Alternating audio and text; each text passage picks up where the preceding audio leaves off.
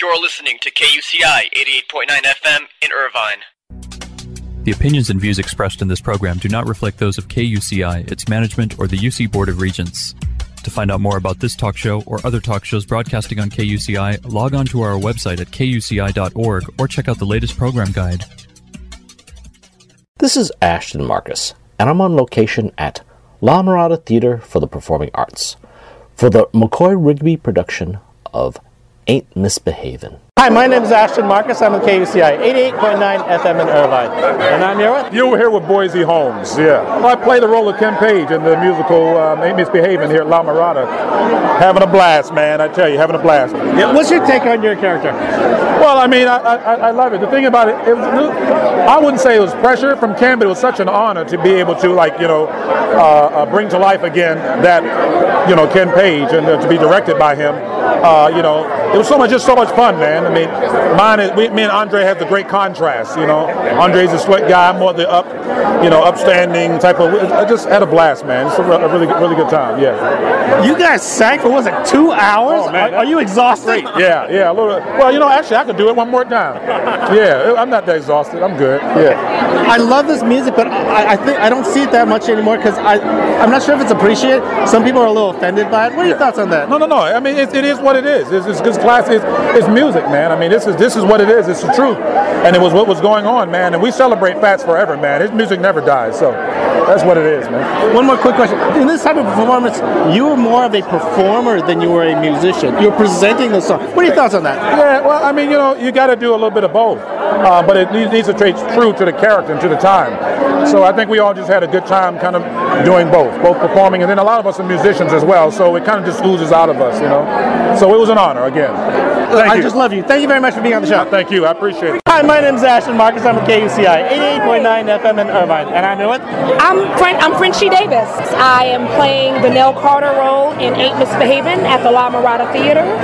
And I'm just really excited to be a part of this cast and to be working with Tony Award nominated Ken Page as a director. It's been an amazing experience so far.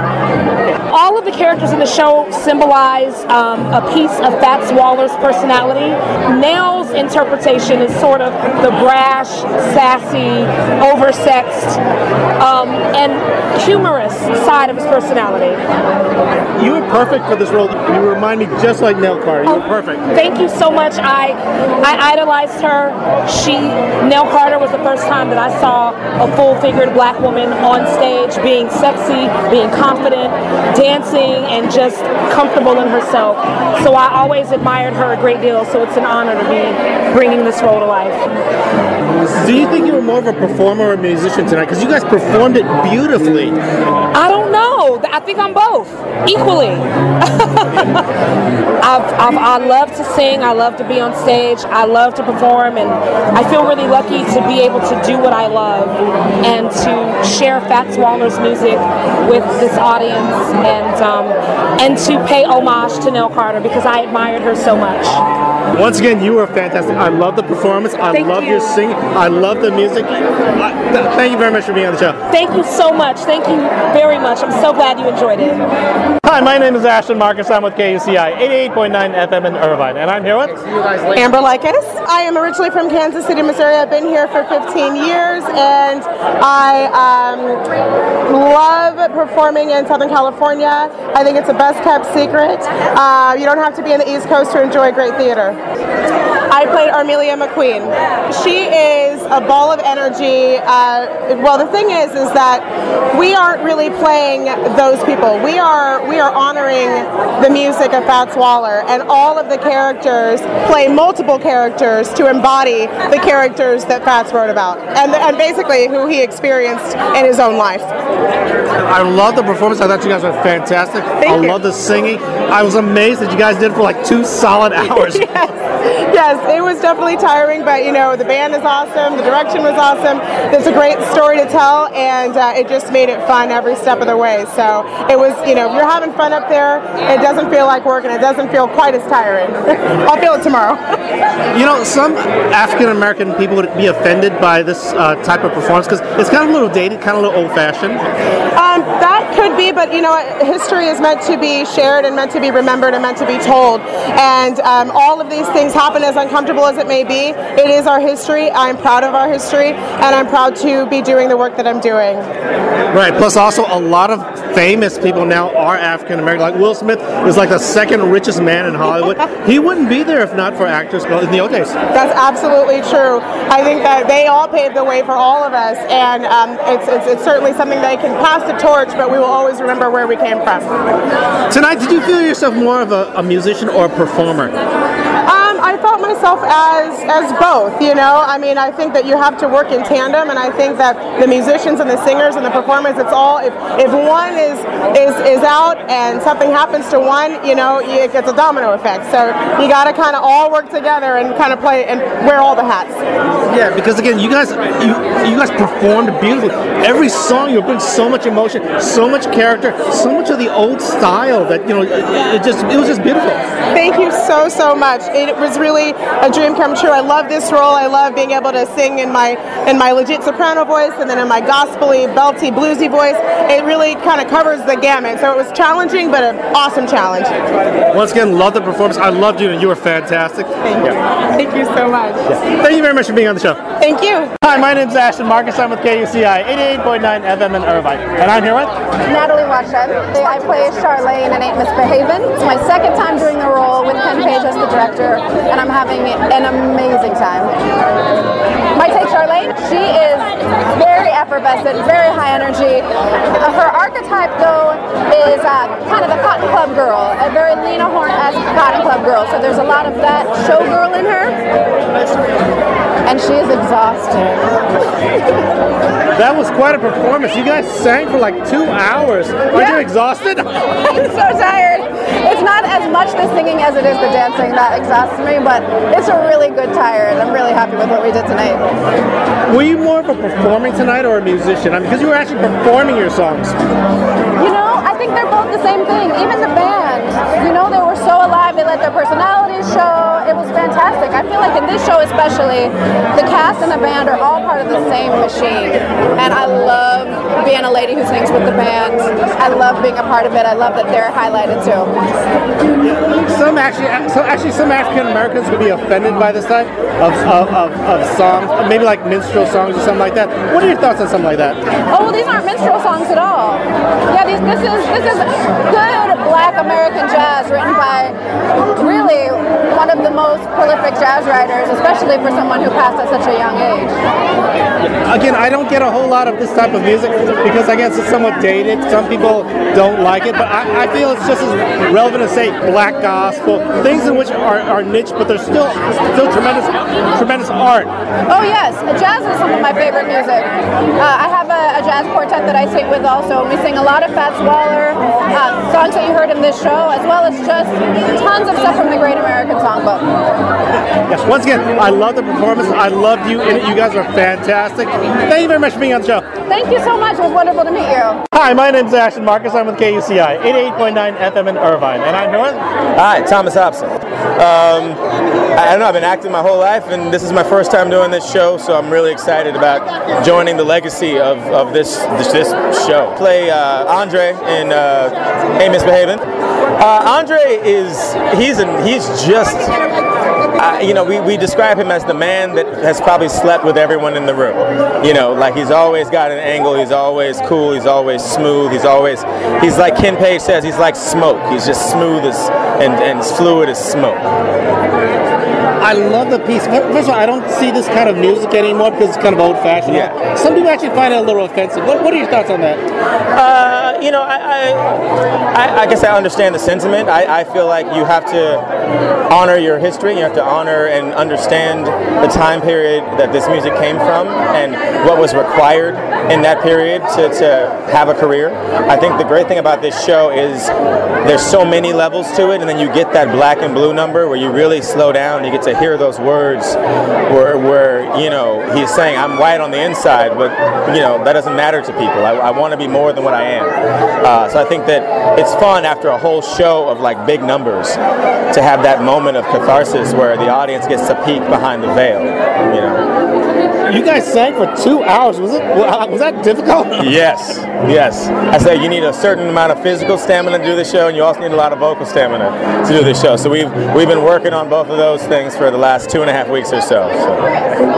Yeah, I loved your performance. I thought you guys were fantastic. Again, I feel that the modern day African American actors actually owe a lot to those characters because they're the ones who actually got you guys through the door. It's very true, and so that's why I say you have to respect your history, and you may not understand in the modern context what was required for this, but like the career I have, the life I lead, there were sacrifices made for that, and this show honors those sacrifices. The show honors those people, and so I'm always going to be happy to be a part of any show that respectfully tells the story of the people who fought the good fight so that I could exist in the space that I'm in. Once again, I love the performance. I thought you guys were fantastic. And actually, one more quick question. I'm not sure if I'm going to ask all the characters. I once asked a music teacher, what's the best type of female singer there is? He said plus-size African-American singers. What are your thoughts on that? Listen, if you look at the history of music, plus-size black women, I don't know what spirit they reach into the ground to find, but the voices are just spectacular. Most of my favorite singers are plus-size women. You look at like Aretha Franklin, you look at even like a Patti LaBelle or Gladys Knight. They're not plus-size in the traditional sense, but they're not tiny people either, and their voices are just booming. And I think that a lot of those voices also come from a lot of pain, and I think that pain, it just makes their voices more connected. You know, and I think that's true for a lot of black singers in general, especially from that time period. It's just there was so much pain to pull from for all these songs. Like for us, we have to sit down and like watch the tapes and read the stories and feel that, you know, but for them, they were living in it. Once again, love the performance. Love you guys. You were fantastic. Thank you. Thank you very much for being on the show. Thank you. Nice to meet you. Hi, my name is Ashton Marcus. I'm with KUCI, 88.9 FM in Irvine. And I'm here with Frank Fontaine, saxophone player and clarinet player. Great. I love the performance. First of all, you guys played for what was like 2 hours? Right. There was an intermission in there. They were doing the singing and the singers and dancers were doing the heavy lifting, but the musicians were also getting after it. So we broke a sweat also. I've seen pieces with live orchestras. I'd say you guys were a major part of the performance. I mean, there was almost no dialogue in it at all. It was nothing but music.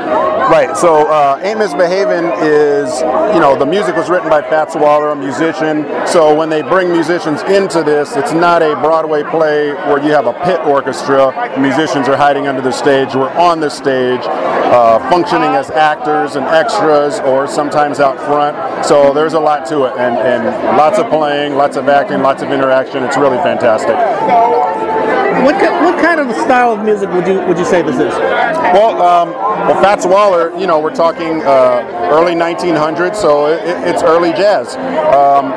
We're hearing a lot of the chords become really sophisticated. We start moving away from the stride piano and start moving into a bit more progressive. So it goes from 20s, 30s, 40s, and moves on. It really covers quite a large period, especially the early period of jazz. It's fantastic. Question, when did you first start playing music? I actually started playing in public schools, not at a really early age. In the 4th grade, they handed me one of those little plastic recorder flutophones, and I played that with my classmates, moved through band, and continued through marching band in high school, and later into my collegiate career. I'm always fascinated about it, because I'm actually told that being gifted in music is like being gifted in math. It's just, people just don't respect it as much. They don't think you can make a lot of money. But as far as the brain is concerned, it's just as difficult. Yes. It depends on who you ask. If you ask me, I'm going to say it's easy. Anybody can do it. But if you ask somebody else, they'll tell you they have 2 left feet and 2 left hands, and they're all thumbs. So asking me if it's easy, you could get a tainted response. I think that we're all designed to do it. You know, when we hear music, the part of the brain that receives it and registers it is the same part of the brain that your equilibrium is located in. So when you're hearing the music, it's actually moving you. And everybody responds to that, and I think everybody has some type of a musical gift, but that's, again, a very tainted, very biased response. Once again, I love the performance. I love the music. You guys were fantastic. The orchestra, the jazz band was just beautiful. I just loved you guys. But thank you very much for being on the show. All right, thanks for having me. Ain't Misbehavin' will be playing at La Mirada Theater for the Performing Arts from September 15th to October 8th.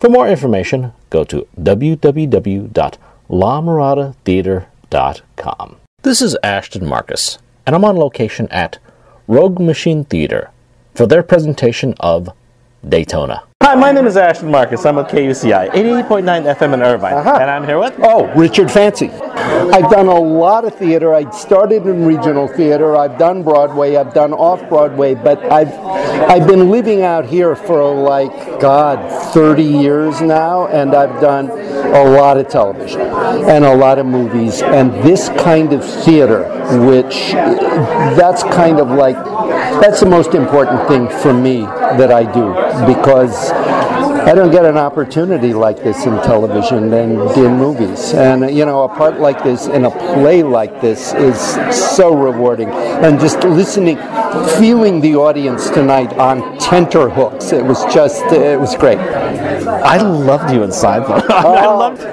Yes. And which character did you play? I played Billy Zimmerman in Daytona. He is he's a very impulsive guy. He lives entirely on impulse, and one day he decides to do something incredibly impulsive in Daytona, and he comes back to Brooklyn to tell his brother, who is astonished and frightened, appalled, and drawn in by what he does. I love this piece. Basically, this piece was about justice. Yeah. I mean, how do you make a person whole?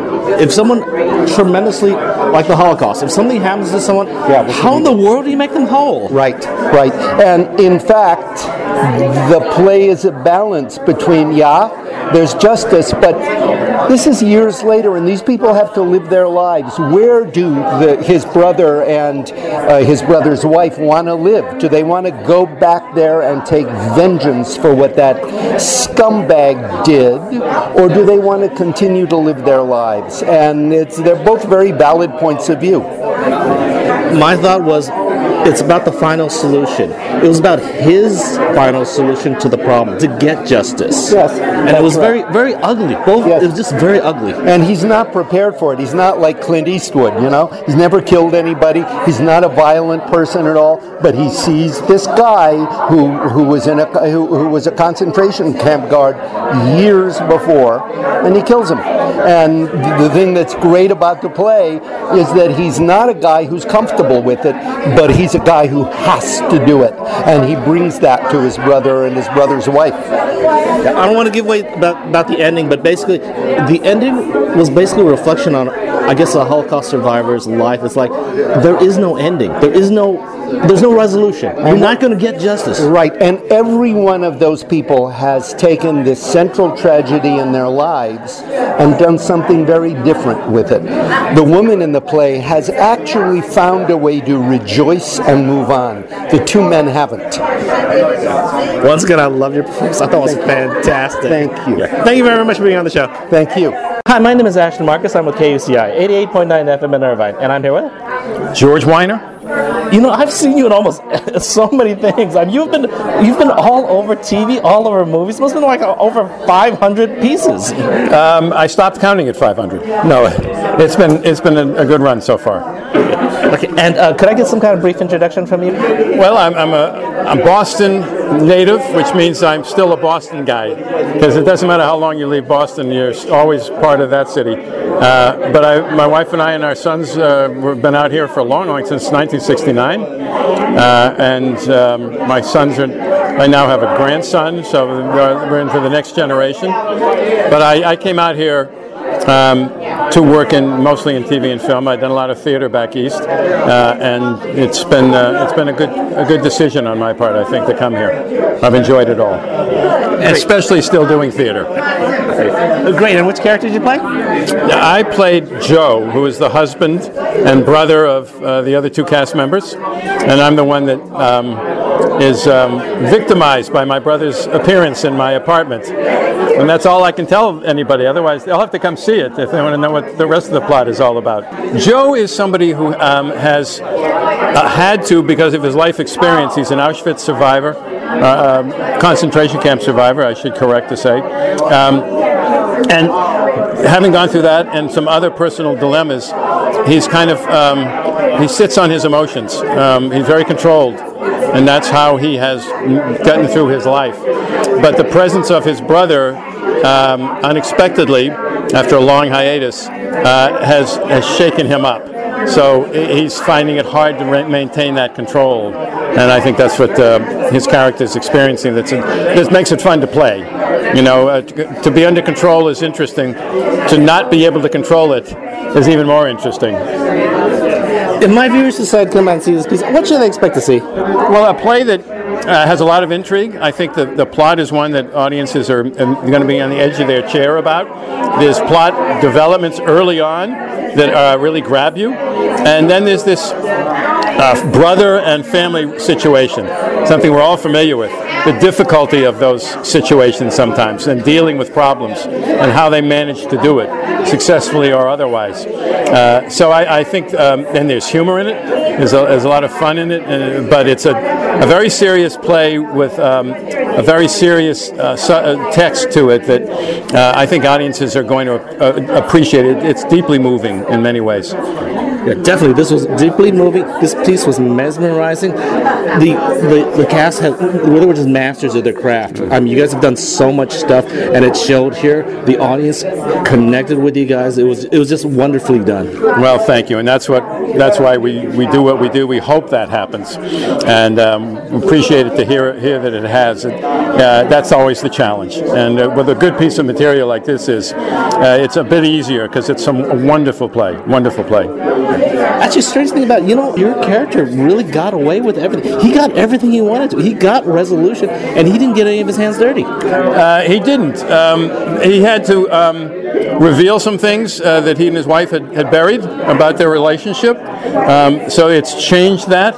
But he was deeply threatened by the presence of his brother and worked very hard to make sure that threat went away.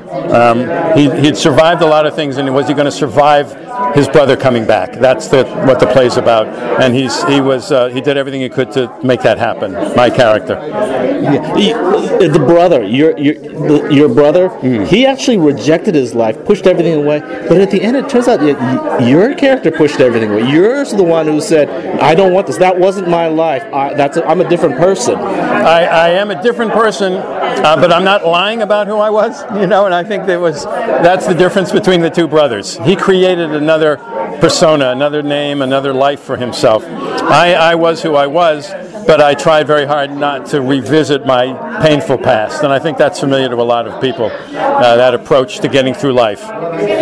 Once again, I really loved the performance. I loved your performance in here. Thank you very much for being on the show. Well, thank you for having me. I appreciate it. Hi, my name is Ashton Marcus. I'm with KUCI 88.9 FM in Irvine, and I'm here with... I'm Sharon Shane. Oh, I love this play. This has been a dream experience for me, working with Richard Fancy, whom I've worked with many times before, and Lena DeSantos also, and a new addition, George Weiner, who's just a dream. It's been a magical experience. It really has. I would say the most magical of everything I've ever done. Really. Love the play. And which character did you play? Oh, I play Ellie, the wife. Oh my gosh, I love this woman so much. She is a survivor. more than that, she is a thriver. She's been through so much with the Holocaust, lost her family, lost everything, horrible, but the one thing they could not take from her was her inner being, her soul. And that's what kept her alive. That's what kept her going through the camps, through all the horror, right? So when she says we only have one life, she pays attention to that, you know? She loves life. That's why I love this character. I love this character so much, you know? I thought this piece was about the final solution. It was about one man's final solution to become whole, to have justice. But actually, she had a solution to her life too. Something that, again, didn't make her whole, didn't make anyone whole, but actually allowed her to have a solution.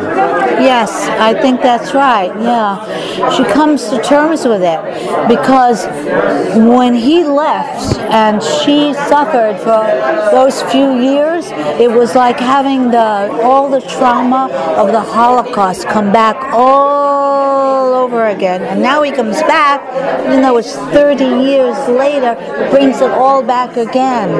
But she is a thriver, as I said, and she will not let it get to her. She has survived. She loves life. She's grateful for every single second. When she wakes up in the morning, she's grateful to be here. And she has, maybe I'd say, a responsibility to all the poor people that perished in the Holocaust, to live a good life, to go on, you know, to honor all those people that died. That's why she's so upset with him, because he denied his heritage, he took off his identification from the camps, you know. So it's almost like he betrayed all of those people in a way. And I had to go on. I had to go on and live with him just like I had to go on after the concentration camps.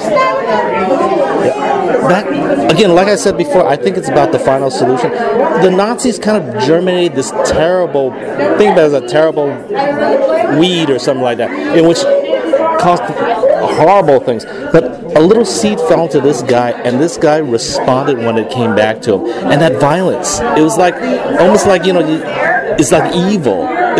You couldn't kill the evil. You tried to kill him, the Nazis are gone, you never have to worry about it again, but it came back, and we just can't kill it. It's like the violence of man. It's this primal, murderous instinct we have. What are your thoughts on that?